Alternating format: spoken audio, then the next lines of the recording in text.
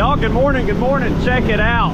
I know each and every one of you are probably in a different spot all across the world, so it may not be morning for you, but here on the Alabama Gulf Coast, it is a pretty morning, and I'm happy to share it with you. Y'all, Steve and Bama Saltwater Fishing. We are out of the Gulf of Mexico, right off of Fort Morgan. Gonna go hit up some of these gas platforms with some lures, go back in the bay, hit some of the inshore ones up, and just see what we can find. Y'all, let's get on some fish.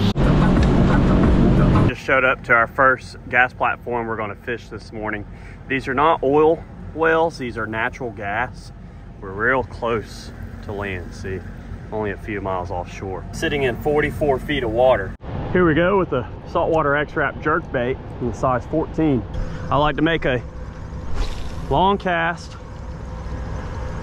That's all you need. Loosen the drag just a hair. You don't want it too loose. And then leash my reel. See if we can get us something trolling. Pick up some speed. Marking tons of bait. Y'all, we just hooked up. Boat stop. You have somebody else, normally you want to keep the boat in gear. But here we go, this is our first fish we hooked this morning. Almost made a complete pass around the platform. About 3/4 of the way. And actually hooked up, so that's awesome. Gonna bring you in. You never know what you can catch doing this type of fishing. That's what makes it so exciting and fun. So we're gonna see what we have. Oh, that's a beautiful kingfish. Nice kingfish.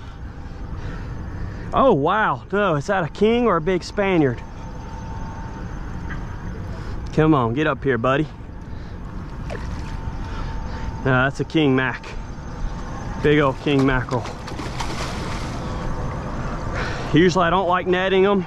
I'm not keeping fish today. So, may get the net on them here. I may just end up boat flipping them in.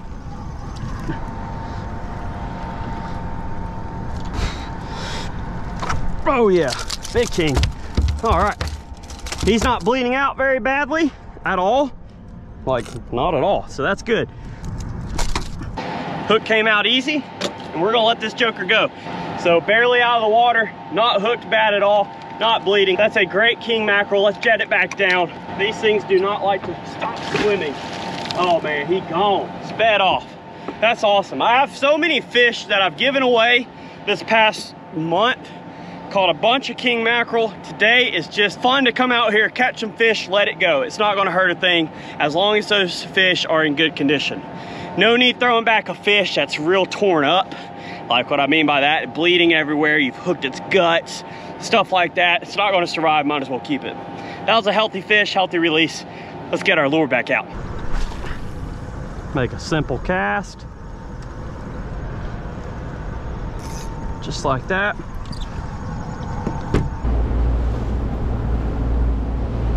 So I trolled a few more times around that platform without any luck. And so I want to go back in the bay and go collect up some pogies. Y'all, so I came into the bay because this was my main goal, was to get some of these pogies. I just had to go out in the Gulf. It was so flat, it was nice. At least I caught a king mackerel, but there's bait all around us. So see if we can get some.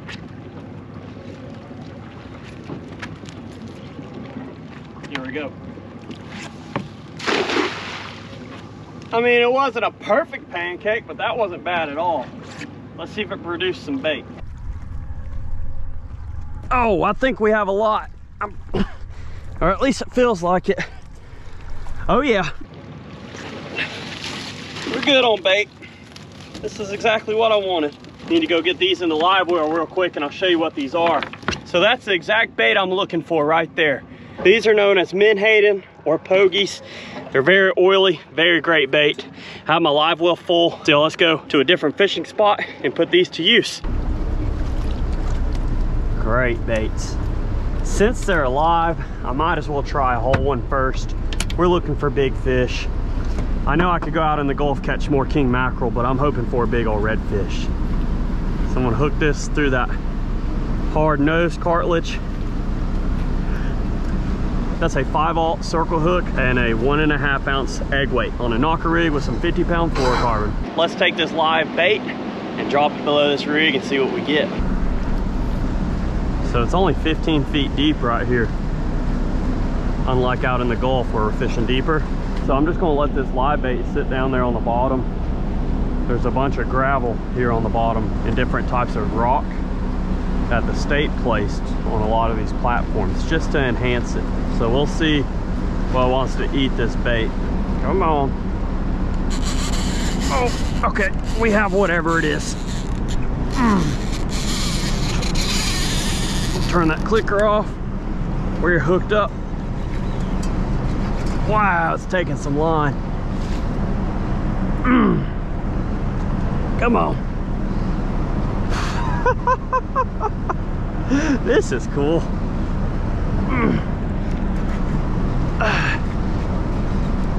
Golly. Big fish. Real big fish. Now it's just a stalemate. Use the torque of this conventional reel.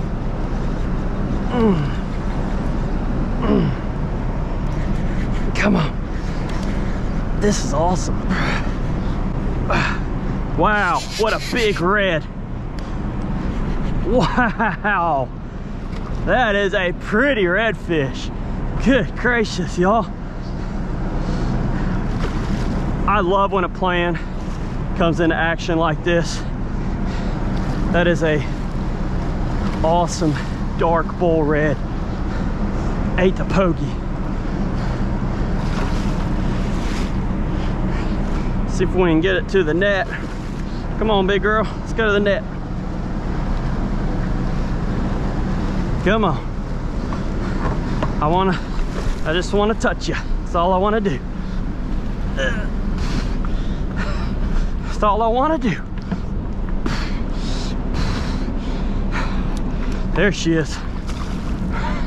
Wow, what a stud. What a stud. Come on, girl. All right, we got her in the net. Wow, that's a big one there. Let's get that circle hook out from you. Oh, she was hooked perfect. Thank you, Lord, for you. This is a beast. Check it out. Look how thick she is. I want to get her back, but also want to get a picture. There we go. Let's let her go. She's barely out of the water. You want to support these underbellies on these big fish. All right. I don't like sticking my hand in there too long, so I'm gonna let some water jet through you because there are some big sharks in this bay. She's ready. There she goes. Man, y'all, let's grab another bait out of our live well. Buy you a cast net, learn how to throw it. You don't have to be perfect, you just have to just find where the bait's real thick if you don't know how to pancake it out. That's my little trick.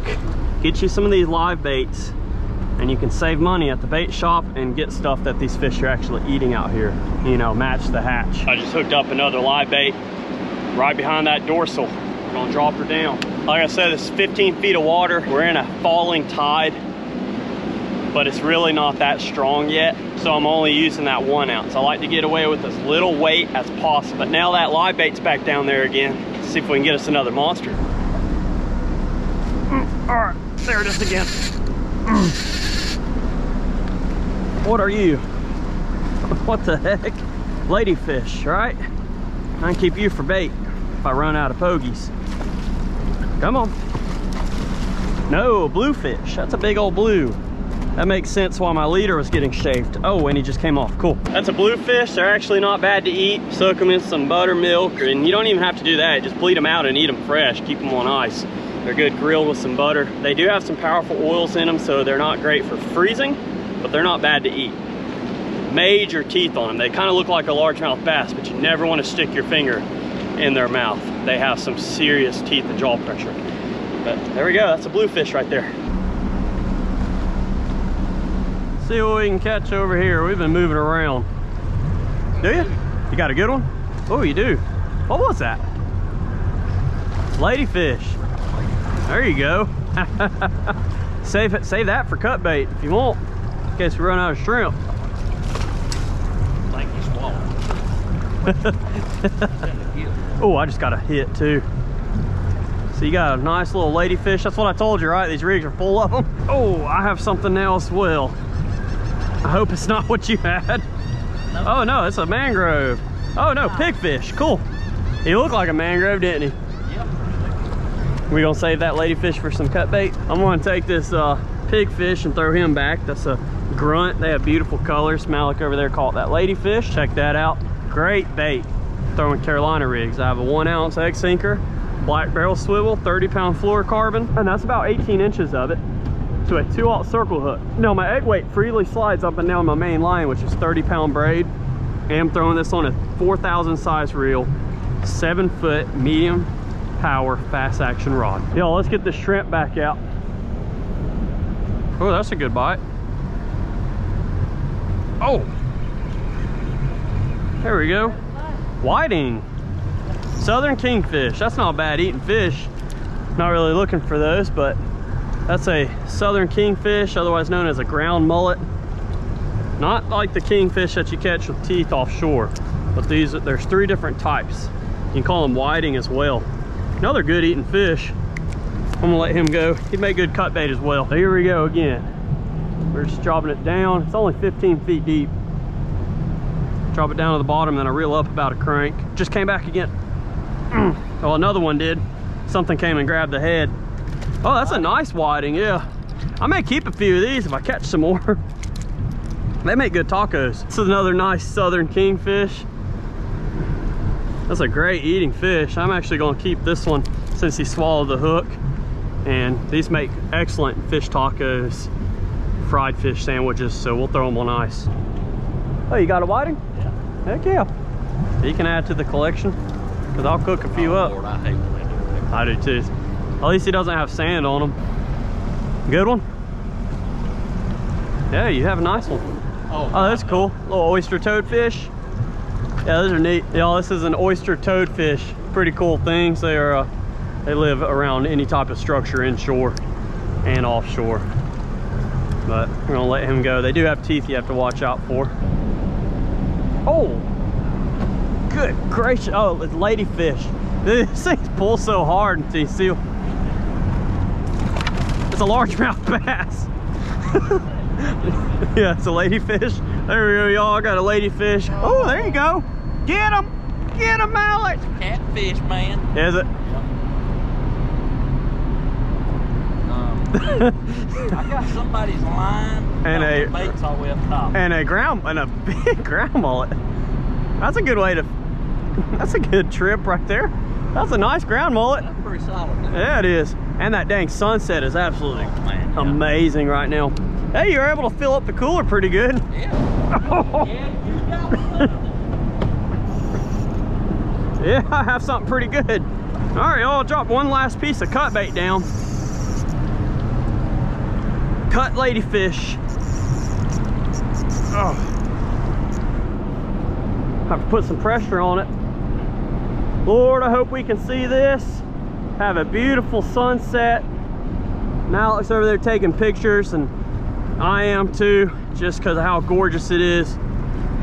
And I hooked into a fish, and I haven't seen it yet, so I don't know what species it is. Oh, man. There's really no telling out here. Yeah, that's one way to finish the day off, right? Heck yeah. If we can just get our eyes on it. It's like it gets to a certain point and then says, no thank you. It's up top. All right, swimming this way. Please don't swim towards the rig, please. Good gracious.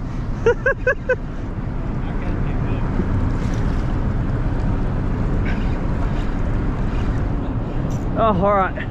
Dude, it is heavy. I don't know. We're just trying to keep the line tight. Oh, here it is. What is that? It's going in a terrible direction.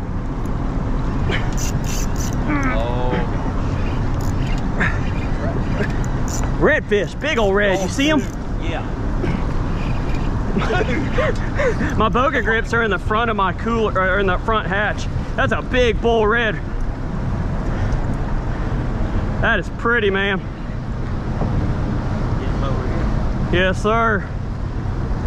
I broke my net, so we got the bogas. You get them? Cool. Thank you, brother. Yeah. It's kind of, nets are kind of invaluable, aren't they? Yeah. Yeah, that was worth. That's a good awesome. one. Heck yeah. Like I said, we were just admiring that sunset because it is absolutely beautiful right now. And I just landed this big old redfish with Malik's help. That was awesome, man. Let's get her back. She's over slot. Let her go back and make more big redfish. Thank you, brother. All right. Heck yeah, man. Yo, let's get this big girl back. She gone. She was out of the water probably, what, like 40 seconds? Yeah, it wasn't long. No. Thanks for grabbing that boga grips for me. Yeah. Kind of forgot I didn't have one. Dude, that was a good fish. Starting to get dark. We need to put up our lights. And we have about 26 miles back to our boat ramp. So we didn't plan on coming out this far, but it did pay off. And Malik contributed to the cooler pretty good. So Finally. yeah, we did. He did lose a pretty big fish. That's probably what it was. I bet that's what that was. Yep. So, well, I'll probably see you at home. All right, y'all, time to go back to the boat ramp. Y'all, I'm back home. It is humid, hot, and dark, but got a little surprise here. Y'all have asked, and here we go. I have some Bama Saltwater hats available on bamasaltwater.com. These are Richardson name brand hats. Great snapback hats with the white mesh back. This one's the royal blue with the embroidered pompano and the white mesh. And I have it in pink as well with the pompano. And then I have one more. That one actually has a redfish on it instead of the pompano and is a little bit lighter color of this blue and is actually khaki mesh. That one's on the website as well. So 3 different colors there. And they're shipped, packed, and everything by me. Y'all can go get you some Bama Saltwater merch, like I said, on bamasaltwater.com. Will be down in the description below, along with all the other companies that we partner with for the channel and to keep us out on the water. If you enjoy fishing with me out on the water and you want to see more fishing like this, go smash that subscribe button down below if you haven't yet. Channel's constantly growing. It's so amazing to see and be able to share all these experiences with each and every one of y'all. As always, we'll see you on the next Bama Saltwater fishing video. I want to thank the good Lord up above for everything he does for us, and we'll see you later.